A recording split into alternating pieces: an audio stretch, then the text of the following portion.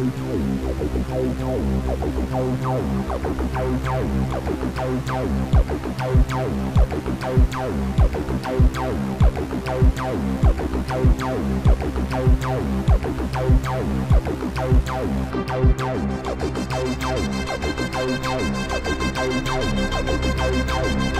is Off Planet Radio.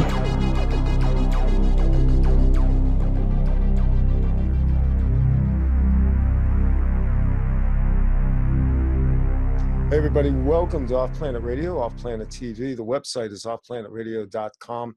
You can also find us, and this is important, at patreon.com/Off Planet Media. I'm sorry, Off Planet Media, right? I did not screw that up. Good. Well, at least we got that out of the way. So it's important because given the current trends and climate, I think these so-called free public platforms, trust me, somebody's paying. I think we pay too high a price for that. I think we need to take ownership of our intellectual property, and you need to take ownership of your mind and stop being a slave to large corporate interests. So in the months ahead, it's going to be bye-bye YouTube. I'm just saying.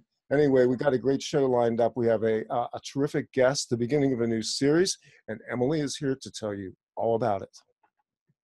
Hi, everybody. Good to be back. So you guys, most of you anyway, have been listening, have been enjoying and following this series we've been doing with Cliff High on Time. And there'll be more of that coming. And that has been we've enjoyed it a lot, and you guys seem to have as well, and it's been so successful that we've decided to take on another series with an equally deserving guest of that much time because she's so interesting. So this will be the start of our new series on the human game. And to dissect this topic with us, we have Sonia Barrett, author of The Holographic Canvas and the creator of The Business of Disease. And she will be with us for a mini-part series on this topic. We have no idea where it's going to go. We just know where we're starting. So Sonia Barrett, welcome back to Off Planet Radio. Well, thank you so much. I'm thrilled to be here, and I like the approach that you guys take, because that's the approach that I take. I just, we just flow. I think sometimes that's so necessary, because sometimes people are so used to a structured way of operating, and it doesn't allow for the free flow of information to just kind of show up and all of that. So I'm all about that. So I'm absolutely, that's part of the game. It's flow. Part of the game. Yeah, flow is essential in the game. And it's like until most people realize that, so they wake up to that this game requires flow for lots and lots of reasons. I think part of the problem, and we noticed this when we were doing the Cliff High series, is that most people are accustomed to an interviewer-interviewee type of show. And there's a structure to that, and it's hierarchical, and it's authoritative, and you have the person who's the expert and the person who's doing the interviewing, and people were comfortable with that type of slot because that's what mainstream media fed to them all of their lives. So we dismantle the structure a little bit and open up the free flow. For some people, this is a very challenging concept. So to the listeners out there, allow yourself to be challenged by constructs and lack of structure in the flow of information, because inside of all of that is a dynamic where you begin to flow as well. The audience, although you're not here on camera with a microphone, are part of the fluid dynamic of this as well, by virtue of your consciousness interacting with ours. And also, at some point in the series, just like we're playing with Cliff, there may be an episode that is question and answer from you guys. So, we look forward to your participation in all of this. And when we decided we were going to do a series together, and we were tossing around topics, Sonia sent me sort of the topic of the human game and default programs. So, Sonia, why don't you tell us where we're going to start with this, and then we'll just go wherever we go. She doesn't even remember. That's what she said. She's like, yeah, we're not sure where we're going with it, but here you go. We'll throw you out there.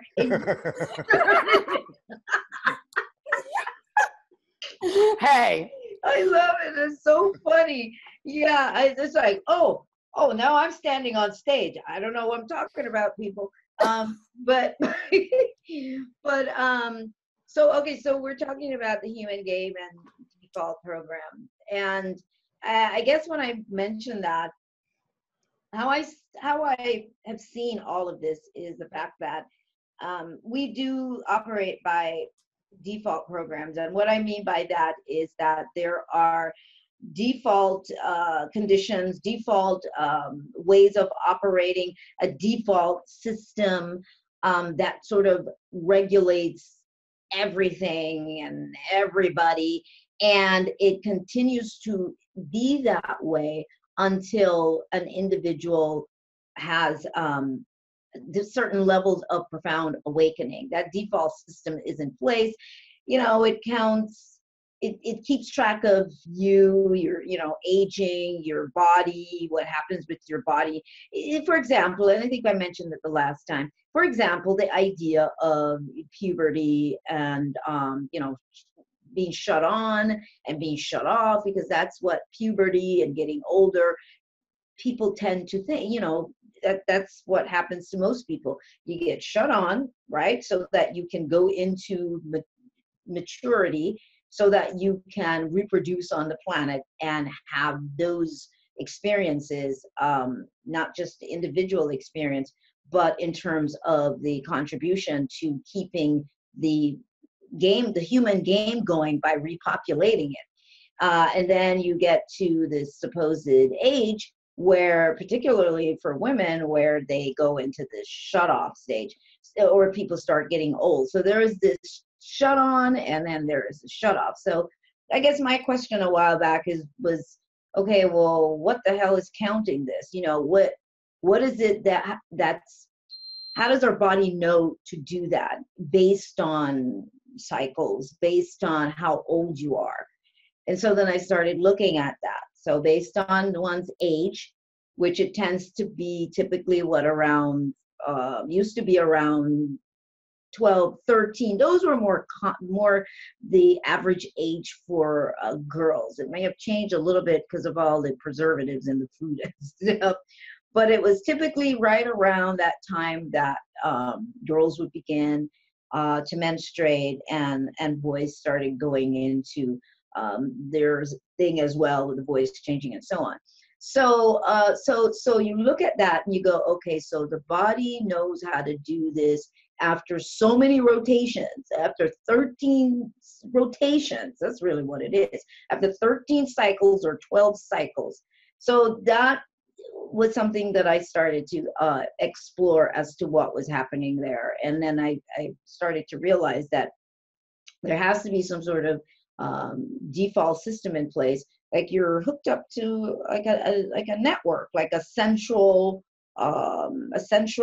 system that has to do with, obviously, the rotation of the planet, the movement of everything, because that's how we're counting the years, the cycles, the days. It's through that whole process and how it's networked to the human body, the human brain, the consciousness. This is like a whole series of, networking systems that's making this whole thing happen, but it's default. So to just take that a step further, looking at that, do we look at the time that people start to get older or shut off? There's also that aspect. So what is it? How does our body know? How do we know when it's, time to shut off? So something is creating that process. And what is that based on? Is it based on the growth of the individual, the expansion in awareness or consciousness of the individual? Exactly what is happening here? Well, what I realized was happening is that when humans were living that basic birth to death, default, collective, programmed birth to death lifestyle, they were then part of this thing that regulates our living, our people dying. There was something that was regulating that. Well, what happened, is it possible to step off of that, step away from the default program? And that's what I realized, that it was possible to step away from the default program. But what that entails, now that's the question. That's a whole other level of that question. So I hope that just made sense, what I just said. Yeah. Yeah, absolutely, totally. And I like, at first I was thinking, oh God, she's going to piss off the flat earthers, right? But then you just said rotating. So that could be around a circular disc or a ball. So flat earthers hang tight. It could be, yeah, it could be any. I'm kidding. Yes, we're I'm very joking. embracive of the multicultural aspects of earthism. So whatever Right? your particular spheres. We're earth shape agnostic here. Yes, Yeah. we're earth Whatever shape floats your I'm boat. bispheric myself. But let me, but you know what? But you know what? Even that, I shouldn't say I'm amazed, but I find it so incredibly interesting when people are so bent on being so stuck to the fact that they're conscious and this is the way it is. And they're really stuck on it. To me, that's a clear sign right there that you really need to take a deeper look at yourself, because when you can bring finality to this experience, that is a red flag, because this game is a trip. It'll let you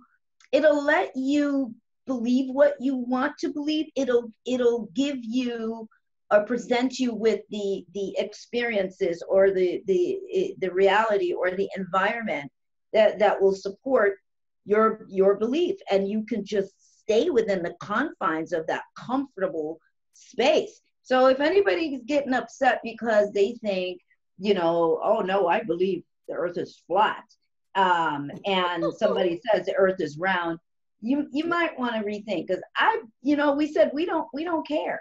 We don't care, because everything is everything. Any possibility we can think of is there. That's why it's called possibility. That's why it's like potential.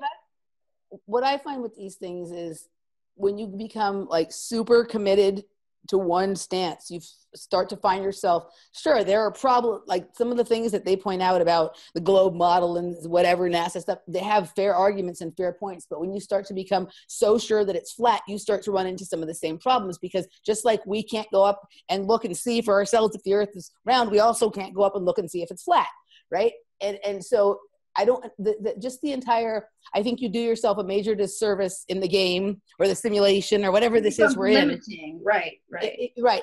If you think of if everything has to be either or, why can't it be both and, right? Like, especially it's a comfort thing. I think it's what it is. Yeah. Human beings really, we need to feel like we have more control is what it is. And the way we feel that, or we have that sense, is when we have some sort of conclusive concept about something. Then we can sink our teeth into it. Then we don't feel like we're wandering in the dark.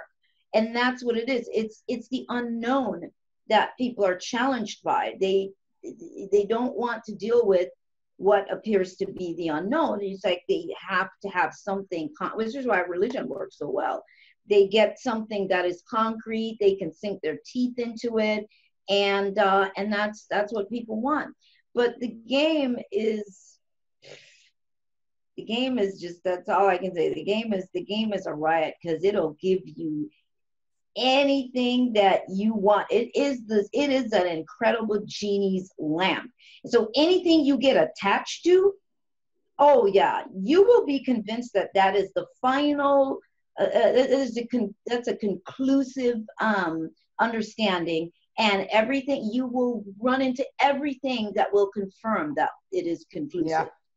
That's the way it is. And so that's why we're talking about flow in the very beginning, before we got on here, and that this is why flow becomes so really important, because you don't get attached to any one particular what should we say, concept. Not that you can't have a stance. That's not what we're saying. But where we are in every moment with what we understand, that's where we are. But we have to be open to allowing that truth and that understanding to continue to expand, to show us more. It's just greater levels of it. So we're not saying anybody is wrong. I'm not saying anybody is right or wrong with what they believe. But what I'm saying is that truth is always going to have a next level and a next level and a next level. And if you're so attached to that concept, you limit being able to see more of what that truth can show you, the expansiveness of that, the multidimensionality of existence. And so that's what I say to that. So I'm not saying anybody's right or wrong. I'm just saying, hey, there's a whole lot more. It's an endless expression. Reality is endlessly expressing itself in an endless amount of ways. No finality on the many ways in which it can show itself. And that's what we're talking about with flow.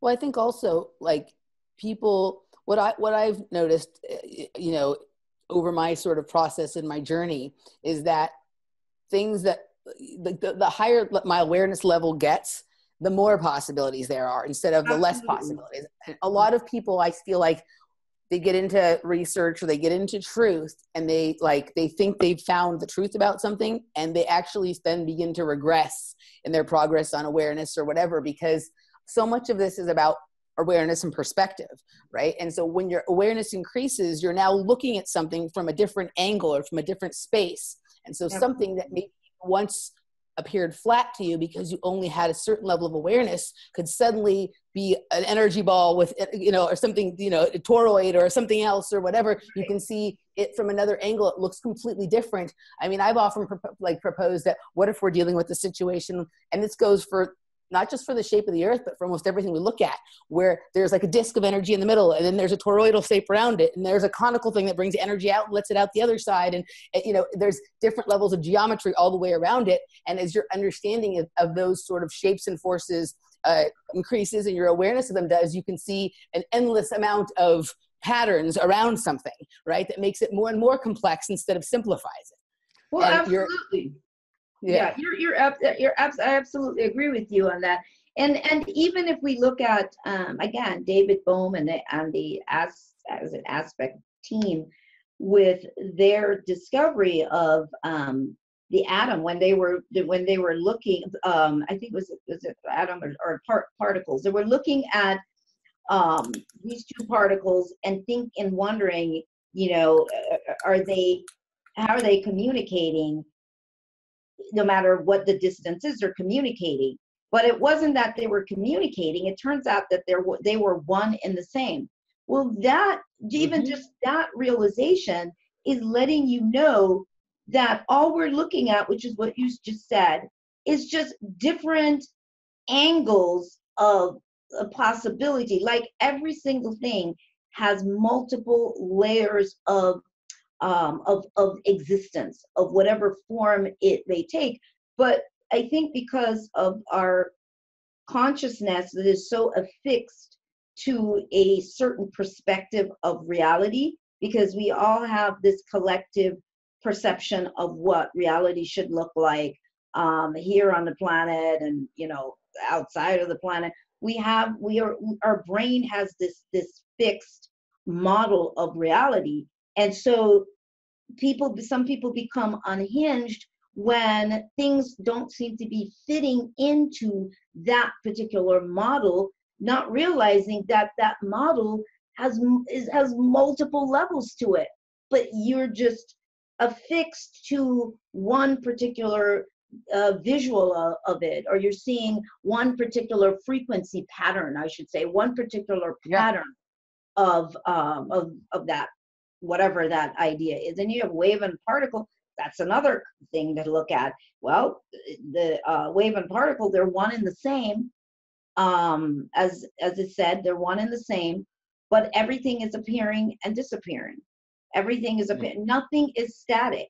So all of this idea of motion and movement and nothing being fixed, to me, tells you, and even without the science, even without the scientists telling me, I mean, it's stuff I already knew. They just support it, but if you allow yourself to just feel, it's like creation always shows itself to you. You might not, we don't have words for it. There's a point where there's no words that can describe any of this. We do our best to describe within a certain context and within a certain limitation. But after a while, there's things that we cannot, there's no words. You cannot. Yeah.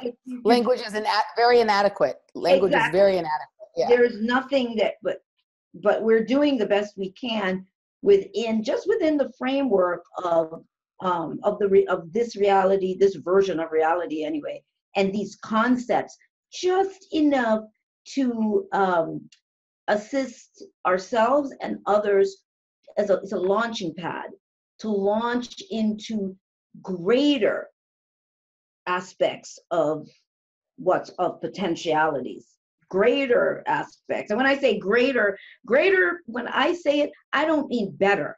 I mean simply more, just more, because we tend to be polarized like that. It's good or bad, it's black or white, it's better. I'm not talking about that. I think what you're talking about goes back again to what you brought up earlier, the flow, the fluidity, the expansiveness. And see, part of the problem is that we're trained didactically. We're given all these rules and laws and theorems. When we are presented with authority figures, they tell you about the law of gravity. And I go, well, but things violate the law of gravity all the time. So if I violate the law of gravity, is there a fine for this? I mean, am I going to go before a judge? Am I going to have to write a money check because I violated the law of gravity or the law of thermodynamics? I mean, there's a second law and you're just going, wait a minute. If I violate the second law and if I violate entropy, do I have to pay it forward in the universe, or how does this work exactly?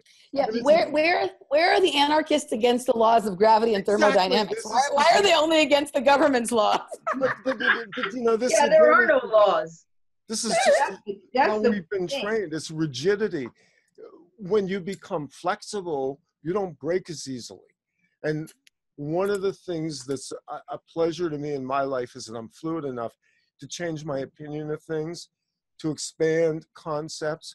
And what you said earlier, really important, that point where there are no words anymore, where the French phrase for that is je ne sais quoi, where there are no words. I am going to simply behold and allow the beauty of the moment to express itself. Absolutely. Yes, I'm glad you brought that up as well, because I think, that's something I'm always talking about.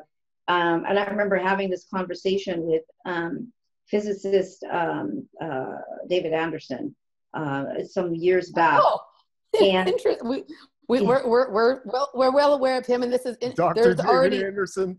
There are already so many things that you've brought up just in the first 15 minutes here that nicely intersect on some of the things we've been talking about with Cliff about time. So this is beautiful. Let's hear what David Anderson had to say. Well, no, but I had said to him, I said, is it possible that there are, I mean, I already know it's possible, but I just stated that to him, that there are no laws. The laws that we supposedly see are what we create for our own comfort of understanding things within a certain framework. Of course, he did have to agree with me. He did. Wow. He agreed. He agreed because of how it was stated. But by the time I stated it, it's like when you look at it, it's like, well, yeah, you're right. There really are no laws. But the laws, these ideas, like you were saying, you were both saying about these laws, the laws of physics and the laws of this and the laws of that, is simply there, embedded in our minds, so that we will continue to hold in place a version of reality that is strictly designed based on those laws that belong to that pattern, that pattern that forms that version. And so it's almost like it becomes necessary for everybody to, yes, agree on these laws, but they really don't exist. There is no such thing. There is no law of gravity or anything. And this is the challenge for people, because in order to move to these more expansive states, we're up against these embedded programs that are become genetic. They're part of the human gene pool. They become part of our bodies. They're part of the default system that I've been talking about. This whole shutting off and turning on, people getting old and people dying.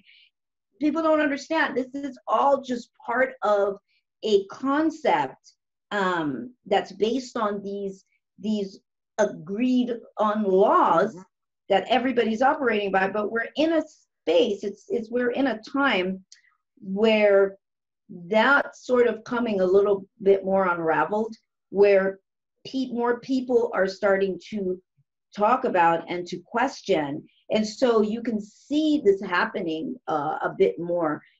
So there's a struggle to keep that, you got to keep that in place, because that's the game. That's that version. And I think it's important to realize that what we're dealing with are versions of reality.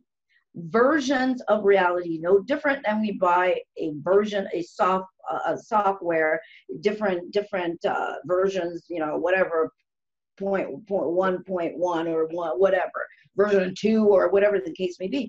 It's the same thing that we're dealing with. We can only come up with these things based on the construct of this idea. So we're affixed to this virtual experience, this freaking holodeck, that we've been dealing with. And we're breaking, some of us are hacking it, basically. We're hacking our minds. And with hacking our minds, we're hacking the game, this version of the game itself. Not good or bad, people. I always have to keep saying that.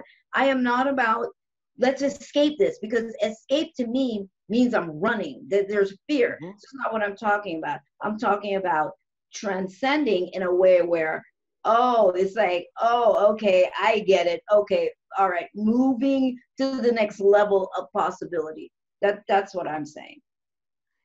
Absolutely. A couple of things come up there. So guys, what Sonia is talking about, she's a real anarchist. She's an alchemical anarchist. Like, as much as I love the work of people like Derek Bros and Larkin Rose and people like that, they're very, very focused on one kind of law, like on governmental law, right?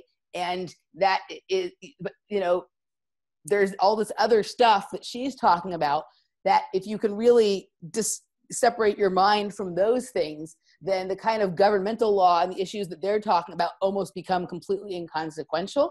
And so literally, I think like what you just said was the first true representation of holistic alchemical anarchy that I've heard. There's people talking about all these different varieties, but what you just said kind of put all of what everyone else is saying on those topics to kind of shame. And I really appreciate that, because those are things that are... There's a state of mind. There's a state of mind that comes in, and it's an organic process. And I've been doing this for a lot of years now, where after a while, I don't need to rebel against the government or the system or the financial system. We find ways to create new avenues of expression and creation, to where those systems simply become peripheral to our reality. It's not like I'm pushing against it anymore. I'm not protesting the banks or protesting the office of the president or the political system. I just look at it and I go, it's really not a part of my reality. I understand that it exists and functions the way it does, but it doesn't impact me on an emotional level, nor does it inhibit my free expression of my innate anarchism.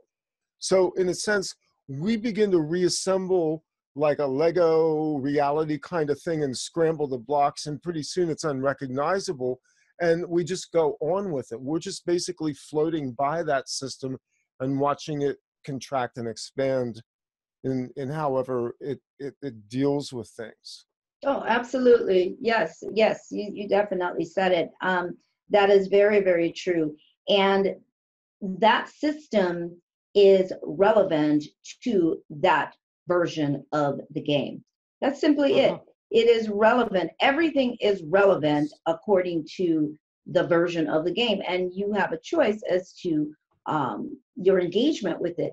Now, there are people that, because I've taken that journey. We've all taken that journey, the sovereignty movement, in the 90s. But it all led me here because I think that I needed to take a holistic look at the game itself and to see those components in the game and understand why we as human beings feel like there's a boot on our neck all the time, and trying to seem like you're trying to get up all the time from it, and so you end up fighting with it and rebelling. But yet the structure of this version of reality is based on war. It's based on conflict. It's based on competition. It's based on all of that. So the more you do that is the more you're actually doing the thing you're trying to get away from, which is to play that version of the game. Yeah. It is. It's criminal. It's just you end up just doing that very same thing. And so you find that people are getting into problems. Like even, okay, we'll just say real quickly, like the sovereignty movement. Yes, I get it. I totally get it. But, people, getting arrested, going through things, and then the fight goes on.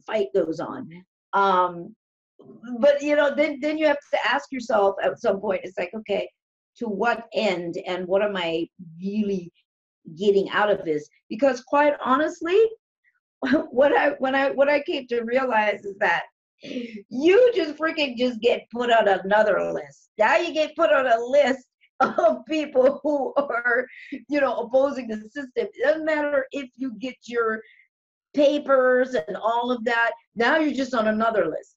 So it's like you never really escape that game. This game, to transcend this game, is more on an energetic level and an awareness. But it's something one has to do. If one feels like one has to do it, if you feel like you need to fight for peace, I tell everybody, if you feel like you need to do that, then I think you should do that. You do everything that you feel you need to do in that moment, because I don't know what it's leading you to. When I was dealing with a lot of that, somehow it led me here. At some point I woke up and I go, oh, okay, I don't want to do this anymore. I got all the information I need out of it. Now I'm moving to another phase. So you have to know what is working for you and tune into yourself and feel and know when you're done and be okay with it. Yeah, no, absolutely. And just to roll back to what you said about this not being about escaping the matrix or escaping something, because that's like running from something. I was just on the way home from work today talking to our friend Jeff Gates, who we have a lot of these kinds of conversations with. And we were talking about how sort of the point is not this escape thing, because, people, I just like you were saying, like people who want to escape, you're running away from something that sort of leaves you very vulnerable to be sort of taken with something else, or get stuck in the next level of something. The idea is to expand the awareness, be aware of the multiple realities, and to be like, when you're becoming masterful of this game, is the ability to move seamlessly back and forth between them, sort of at your will. Right, and you're not stuck in fear, because that's what happens when you're talking escape. Escape is always like you're running, and there's fear of being caught, or somebody coming after you, or all of that. It is just way much. It is so much that is involved in that, and then that fear just simply it gets incorporated into other components in your life, because everything in your life is really operating off the same concepts, the same formula. Even though it might seem like things look different, but you're operating from a base concept of reality. Everybody is running their world. I always say you run your life. It's like running a business.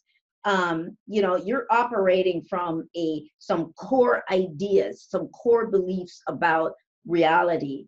And it's like people need to understand that. So I always say, you have to ask yourself, look at your reality, and it's like, what do I know, and what do I believe? And you look at all the things you keep talking about, that's your struggle and your, patterns, and this happening to me, and why does, this person, I get treated this way.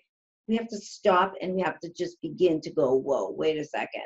What is the freaking blueprint that my brain has got? What is the model that it is holding about what I think reality is?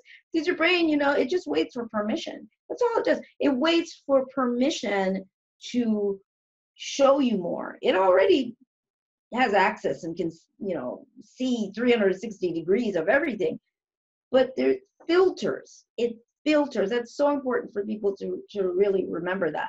Your brain filters according to your perception, according to what you can accept as a possibility. Whatever your perception is, whatever the boundaries are of your perception, that is your brain's cue to operate within the confines of that belief system, that perceptual structure. And your brain looks for patterns. So that's important too. Your brain looks for patterns. It always looks for similar. And then you get fed the same thing, over and over. So the point not being to escape the boundaries, but just expand how far out they are constantly. Like keep push the boundaries. Right. Yep. Yeah. Expand the, I would say, open up the, or expand the latitude, stretch. Yeah. Just have none of that. Be where you are when you're there. And sometimes with myself, and over the years, that's what I do. I might be in a particular way of understanding and operating and flowing and knowing, but I get this radar in me that says, you know what? I'm ready to step it up some more. And I do say that to myself. I say, you know what? I'm ready to step things up a notch. Now, I have learned over the years, when I used to say that, I don't know what's going to go falling apart in my reality. Things start shifting around. Now, it doesn't happen quite like that anymore. My understanding has changed. And the foundation upon which my life was built has changed. So therefore, I don't have the rug just being yanked out from under me, not like that anymore. And even if things change, I no longer react in a terrified manner that my comfort zone has changed and the certainties have changed. That's what people run from, is the unknown. It's being able to flow and know that with this change, looks like change is coming, I'm always going to be okay. If we could just know that, I'm going to be okay. Then you don't panic, and then you end up making desperate decisions. That's typically what happens, because you what do? You reach back into your memory bank of old solutions and ways of operating. And then at some point it backfires. It doesn't work because you're wanting to move forward, but at the same time you're going back to this learned solutions, these old solutions, and then they become temporary. So it's all of that in looking at how we expand, how we grow, how we transform in our lives, and really begin to change all of the experience. Yeah, one thing I've noticed about you, just 'cause I've gotten to spend a little bit of time with you, but also just observing you over the years as I've followed your work, is you tend to laugh at things, which I didn't always do that. At this point in my life, I do a lot of that also, of when something just absolutely crazy, and sometimes even when something that is the shittiest thing happens, I laugh.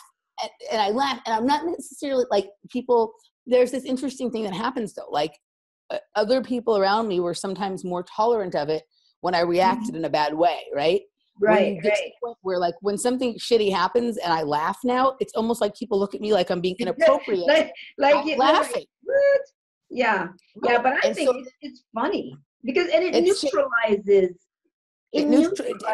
things, and that's the energy. Yeah, absolutely. So then this, no, that's what cut me off anytime you want. I certainly cut everybody. And it's funny, right? Yeah, it is funny. It's all funny to me. I know I laugh all the time. But absolutely, laughter it neutralizes things, and the seriousness is what crystallizes it, because what does quantum physics tell you? It's the observer, you know, and so just you being so serious about the situation is a what's the word? It's instructions, basically.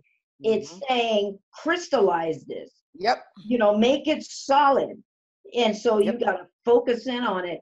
But the laughter is what neutralizes it. And since you're the power plant and everything has to be plugged into you, that laughter, it's not able to plug in. And so it realizes whatever it is, there is no energetic engagement in that would solidify it. That engagement, that plug-in isn't there, and so it goes away. Otherwise, it's in your face going, oh, you want me to do what? You want me to make things more difficult. Okay. All right, I'm in your face because you're talking to me and you're complaining to everybody about how hard life is. And so I gotta, you know, the brain and your mind has to say, okay, well, we gotta make that possible. We gotta bring in everything to support this. It's like a script. It is a script. We have to bring in all the characters and conditions that's going to support the story that you are so attached to. And we've all done it. Yeah, what I was just going to say, and you just kind of went there without me even having to say it, was that, you know, once we pass the point where we give in to fear every time and we're to the point where we're laughing, well, then people will try to shame us into having that same old fear reaction, right? And if you give in to that, then you're playing a role. You're acting in a way that you think people want you to act because it's appropriate. And then you're actually now playing the part in the script. It's not even at all organic anymore. You're now sort of agreeing to that role. And so I say laugh. I say don't even worry about if it's inappropriate, because if nothing else, laughter is a great disruptor. So if there's some kind of bullshit trying to be run or program trying to be run and everybody else in the room is agreeing upon it and you're the great disruptor, you know what I mean? Yeah. You may even wiggle loose some room for other people to recognize that, well, wait a second, we were just going along with this sort of, you know, programmed fear response just because it's considered the appropriate response, or you know, we know what to do when that happens. We don't know what to do when somebody is laughing at something that maybe isn't appropriate, but you're laughing because it's funny. You know what I mean? Like even sometimes when shitty stuff happens, like it's, you know, especially when you gain the perspective of, okay, like every time something like this happens, rather than, oh my God, all this horrible stuff is happening to me. It's all right. Okay. This is a chance for me to monitor my response and level up. It's funny that the world would test me with this. Let's see where I'm at. You know what I mean?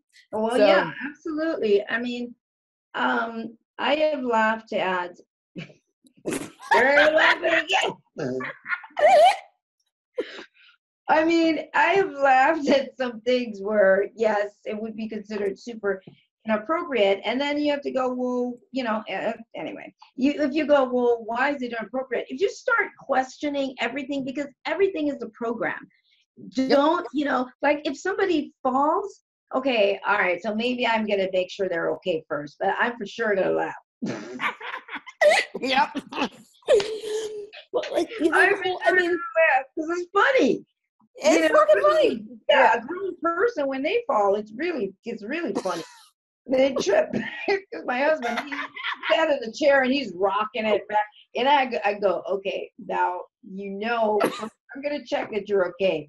But when you fall, rest assured, I'm going to be laughing. It's going to be funny. So I think that, you know, we have all of these protocols of what to do and what not to do. And of course, you probably heard me. I'm always talking about the good person program, because that one drives me crazy. Everybody wants to be a good person. But that being a good person is based on the program, this collective program, this collective sort of instructions of what you need to do to be a good person. And it becomes the most artificial thing, because all these people are running around with the mask on, not really able to be themselves, because you have to cover up. You have to meet the conditions of this collective idea of what a good person is. So I'm always like, if you throw that out, you don't even have to worry about being a good person, because you're not going to have to worry about not behaving a certain way or not doing things a certain way. There, you move into this whole other space where you don't even have to worry about how you treat people. That even changes. All these things happen where we have to worry about how we treat people and how we do things, because everybody's trying to adhere to the protocols of being good people. When we let go, you're not even interested in the things then that would have been considered you not being a good person. It just doesn't even happen. But the restriction and all of this energy that's put into the mask that you wear, that really ends up making people sick and creates more challenges, because people have to suppress the truth of who they are because it's completely unacceptable. So I'm always saying, throw it off. And if people ever come to a retreat, trust me, that just is so thrown off. Yes, and we laugh about things that would be very inappropriate, and that's why we laugh, because it's considered inappropriate. I can't think of a better reason to laugh, right? Because it's so, it is. It's a lot of it is just so. If you really look at it, it's like, God, it's so dumb. You really are believing this right now. Or laughing. Okay, all right. Now, don't laugh at other people. See, when I laugh at, say, a situation, somebody, I laugh more about the game and the character the person is playing, and the how invested they are in that identity. That becomes funny to me. So I'm not necessarily laughing at the person like, oh my God, I'm so much better. I'm laughing at how invested they are. And I always say to my kids and my husband, I go, you know what? If you ever catch me going down the street in shorts and socks and sandals, please feel okay to put me away. There's these, older people, and I get it. They don't care anymore. So they've got these outfits on that is so funny to me. But why is it even funny? It's funny because in my mind, in my brain, I've got a perception of what is acceptable. So it's like, no matter what you do, you've got layers of conditioned reality. These things are funny. Well, why is it funny? Because in the game, this version of the game, maybe in the Western world, to dress like that is inappropriate, or it's funny. So it's even looking at all of that. It's just layers deep. We're layers deep in it. And you have to come to a place where you're just okay with some of this and you just go ahead and laugh. So according to my program with, what is fashionable, that stuff is funny. And I'm not ready to wear that at this time. I'm so ready to wear it. It is a funny kind of program, and it makes me wonder how attached it is to whatever is keeping track of time and the cycles, like you said, that like they put like stores that sell Hawaiian shirts there, and somehow when every gentleman retires and turns 60, they feel like the need to go put themselves in some of those shirts, right? Like and same with some women, like women who are in their 50s and like the Chico's stores, right? Like how is it that right when you turn that age, suddenly you're into this like khaki and like whatever kind of thing, but it's like they're just assuming the position or assuming the role or the character. Right. So yeah, it's funny. You're right, because I say that. I always go, at what point does that happen where you look in the mirror and you go, this looks good? But you're right, though.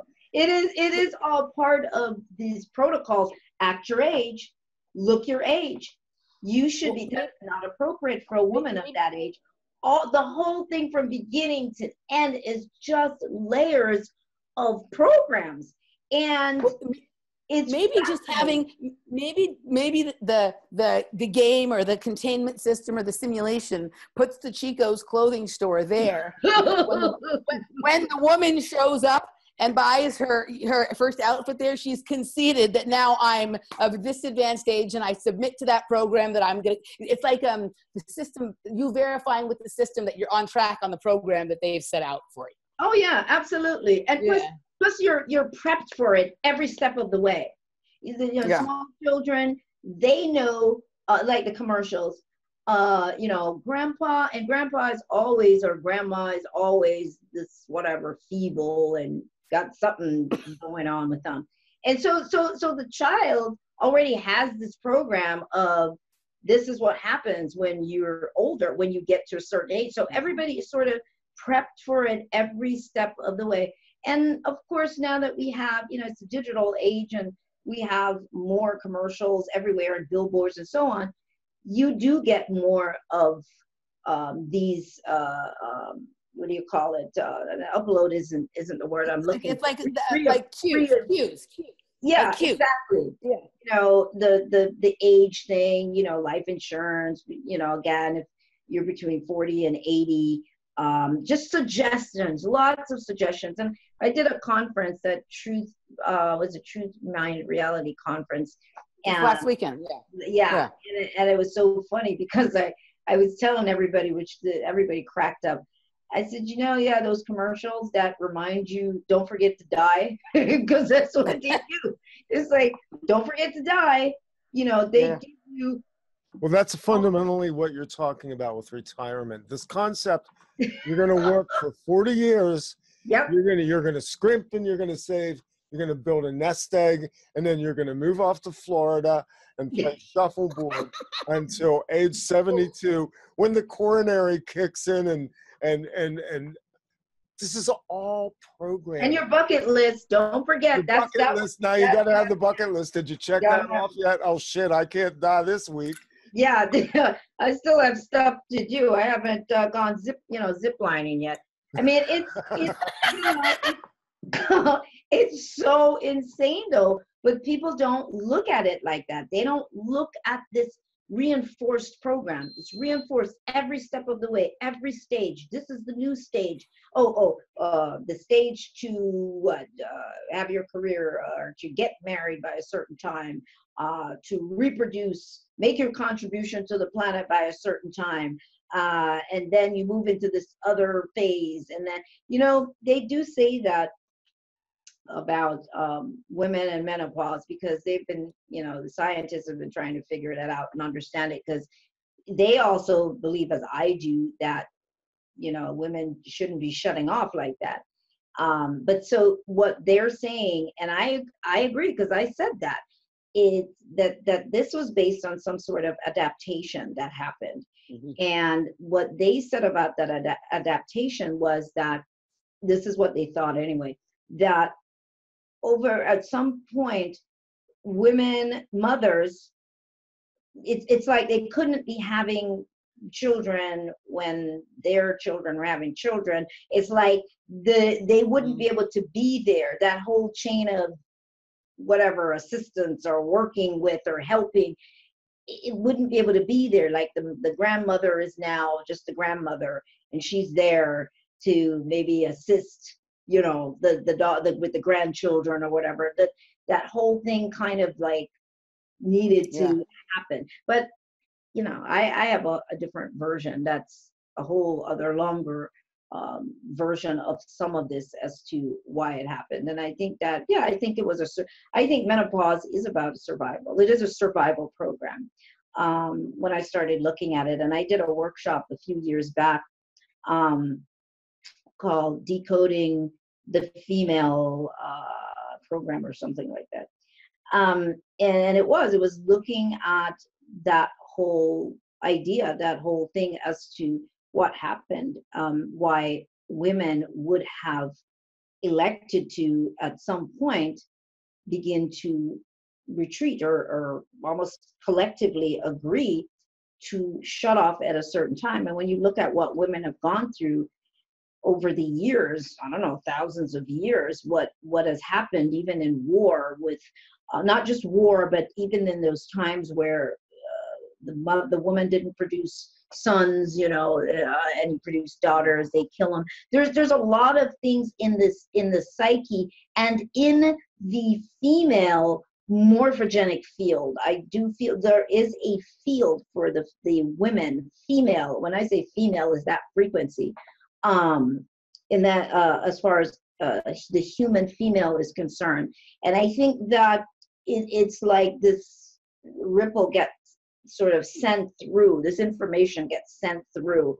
And I don't believe that every woman on the planet is necessarily experiencing this, but I think that there is definitely a good portion in terms of that program, or societies that might be exempt that we don't know about. But so kind of like Wi-Fi, and people who have not chosen to sign on to the network necessarily. Anyone who's signed on to the network is getting access to the same program or web of matrix or whatever kind of thing. And that's why the missionaries were so important, because even the missionaries' job was always to make sure that everybody everywhere got hooked up somehow to a similar program, to, all hooked in. It's so interesting that the bulk of the missionaries, a good amount of the missionaries, are Mormon, right? And Mormons and their connection to Masonry and the way they build and set up, elaborate systems and whatnot. You know what I mean? It's very interesting. Yeah, it is. It is, and it is all, it's all based on maintaining a particular model or version of reality. That's all this whole thing is based on, is ensuring that there is enough human beings, that the ones they can reach anyway, that we're all to some degree operating in that frequency that upholds that particular version of the game. And so you have to get people to go out and make sure that everybody is hooked up. That's the original smart technology. That's the original. Yeah. I was going to say, they only allow like a new upgrade when they have that new version already under control too. Like they'll send you the update for your phone or your operating system. When they have all the kinks worked out and they know how to control that new domain, they'll expand it a little bit. They'll do what seems like an expansion to the people who are using it, but it's actually a contraction, because the new version allows that whatever's controlling it to have even tighter grasp and control, and their cycle, whatever is keeping track, has gotten a better algorithm to keep further track. And absolutely. And I'm glad you said that, because again, this is something that I've talked about also over the years. We're talking about the default program, that there is a default evolution. There is a default expansion that happens. Everybody is, a lot of the new age stuff is, everybody has to get on board. If you notice, there's always that, trying to get everybody into this one movement to get on board and be ready for this mass ascension. And I'm always going, no, that's just a default evolution. What happens in this system, the way it's set up, is when human beings individually have not cracked the code or managed to hack themselves or hack the system, then there is an automatic evolution that is there. It's because this thing has to keep evolving, but it's an evolution within boundaries. It's an evolution within a certain framework, and that's basically it. So then everybody thinks that we're moving up. Well, yeah, you're moving according to a default structure. It's a default expansion that is happening, and that's why people are not encouraged to individually be able to expand or to move forward. The only people that we know of, that we hear about, is, okay, well, Yeshua, Jesus or Buddha, or a few of the others, but that was different. They could do that. You don't do that. You stay within the confines of this default program. And that is something that when I realized it, I was like, whoa. Well, the only evolution allowed for the standard person is to become a good person or to become a better person, which circles Well, back to we've what already lost that. We've already. we're already not making it on that. On that. Right, but think about that. Think about how many people, like in that controlled kind of evolution that you're talking about, like that watch Oprah and read the book club, and after they've read all of these self-help books, they've managed to get control of their weight and be a little nicer to their mother-in-law, right? That's been their evolution into a better person. Right. A good person. You do for others. Be selfless. That's part of the program, is just to be selfless and do more for others than for yourself. I mean, there's all these, conditions that people are trying to be. And I love when people say, I don't know why that happens. I'm a good person. And I'm always like, that scares me. Why. Somebody said they're a good person. I'm just already, I'm like, that makes me nervous. The fact that you're saying I'm a good person. Okay, well then you don't have to say that then. So, but it's like everybody wanting to meet this collective model and idea and live up to it. No different than failure and success program. So there's all these models and measuring stick, and people are stressed out trying to live up to it. And why is it that they get, they unravel like that? Because the human being, the human being really wants to, and the system helps to keep this lid on, and it's like a pressure cooker, and the pressure of it. And so we're finding more people are becoming unraveled, and they're doing all kinds of off the wall stuff because of that lid, because there's pressure there, because people want to be themselves. And when people don't get to do that, we see what happens. We have dysfunctional situations where parents are treating their children, the sexual whatever madness that goes on. People just become unhinged because they're not able to be themselves, or to even know who themselves is, or to connect with authenticity, and to be able to be so aligned and tuned into themselves that they know what to do next. But we're totally encouraged to stay away from going inward. That is, everything around us really supports or ensures that you don't go within. Don't go within. Well, you kind of get this version of going within, but it's not really. So everything is external. Everything is external because it's so necessary to keep human beings outside of themselves, so that they don't really, the majority won't make contact with that part of themselves that make them go, uh-oh, wait a second. Oh, you got me. You don't want to do it, because the game requires more people to be part of the game. If everybody woke up, and this isn't about everybody waking up, somebody that's listening, because people are always thinking, how can we get more people to wake up? They want to do that. And I'm always like, you know what? You've got to focus on your expansion. You think you're awake, but this awakening is just ongoing. It's endless expansion into oneself, journeying into oneself.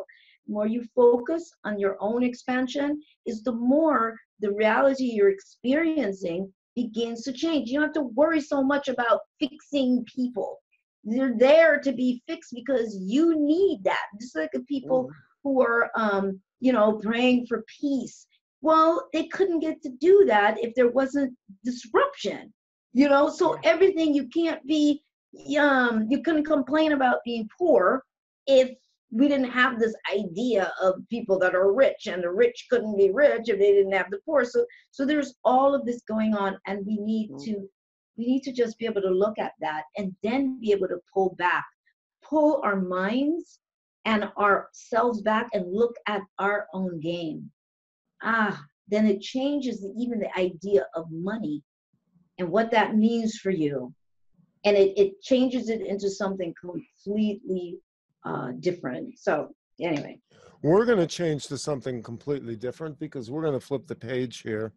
For those of you watching on public platforms like YouTube, this is goodbye. You mean them too? Them too. Yeah, That's what James Corbett calls it. Them too. Yeah. For those of you on Patreon, we'll see you on the other side of this. But before we go, Sonia, tell people where they can find you and what's going on in your world and what you want to leave the public side with. Okay, that's a good way to put that. Where can they find me? Well, I'm still looking for me. So when you find me, please let me know. Okay, in the game, you can find go to my website, therealsoniabarrett.com, therealsoniabarrett.com, and you're going to see a lot of what I'm doing. I've got a few conferences I'm speaking at, the Human Origins Conference, but that's in October, and that's in Sedona. And then a transformational, I'm sorry, that's in New Mexico.